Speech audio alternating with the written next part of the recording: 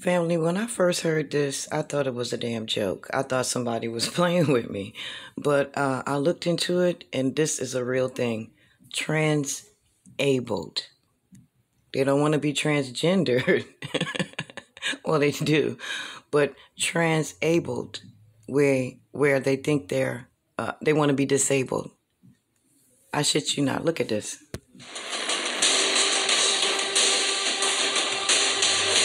Welcome back. One final point before we go. First, we had transgender.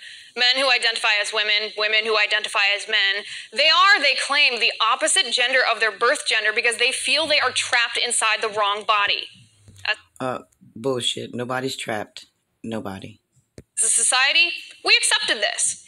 Then we got transracial. Rachel Dolezal, the white woman who pretended to be black and even led a chapter of the NAACP until she was I didn't even know they had something called transracial. See what I'm saying? exposed and thrown out.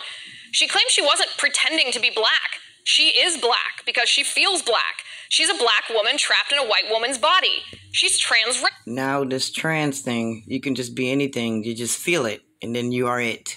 This shit is crazy. She says. As a society, we accepted this for the most part, except some liberals who claimed transracial is a thing, but Rachel Dolezal doesn't qualify because she's an imposter and a liar, and imposters and liars aren't entitled to their feelings or their identity. And trans is a word they made up to help those that are mentally ill stay in mental illness. Transracial, transgender, transabled. There's more. After transgender and transracial, we got transabled. Yeah, this one's really messed up. Physically healthy people who feel they should have been born disabled. A man in Great Britain cut off his arm because he felt like an amputee. A woman in North Carolina poured drain cleaner in her eyes because she felt blind. Transgender, transracial, transabled. Guess what? Guess what? Yes. Demons are really messing up the minds of humans, okay? I mean, like, you can give them all kind of damn names, but all it is right here to me is damn possession. Damn demons coming in, taking over, and you following along with it. Drainos in the damn eyes, to be blind. You want to cut your leg off now because you feel like you shouldn't have no leg. You want to cut your penis off because you feel like you shouldn't have one. You want to tear up your vagina because you feel trapped inside. And the only way you can come out of this trapness is with mutilation. So trans, evidently, to me, means you have to mutilate yourself in some way to be acceptable. Yeah. That's what trans mean to me. In order to be trans, you have to mutilate yourself in some kind of way to be acceptable. Because that demon inside of you don't want you to be normal and happy and your perfect self. Nope. You got to mess up the creation. That's trans. What's next? A grown man posting an ad on Craigslist wanting a nanny because he identifies as a baby. You can't make this stuff up. Now they got people wanting to be babies. So you got grown men running around wanting somebody to put a diaper on them. Okay? You have grown men that want doll skin. Yeah, doll skin. And they want to walk around in the doll skin because they feel like they trapped and they're female. Trans is just another word they made up to make excuses to mutilate and destroy the human body. That's all I can see. Ridiculous? Perhaps, but who's to say anymore if that's how he feels? If a man can be a woman because he feels like one, if a white person can be a black person because she feels like one, if a healthy person can mutilate herself because she feels disabled, if a grown man can be a baby because he feels infantile, where does this end? Can a child? It's never going to end because all they're going to do is keep making up words to accommodate mental illness, to accommodate mutilating the human body, because wicked don't like us at all. And all they want to do is mess up the creation. And they will keep making little news clips and articles and all type of videos and everything to push forward all of this fuckery. All of this fuckery. They legitimize it. Yeah, you're trapped, so go ahead on. All right, you're right. You should be blind. You should be amputated. You should cut off something. You should mutilate that body because you're not right the way you are.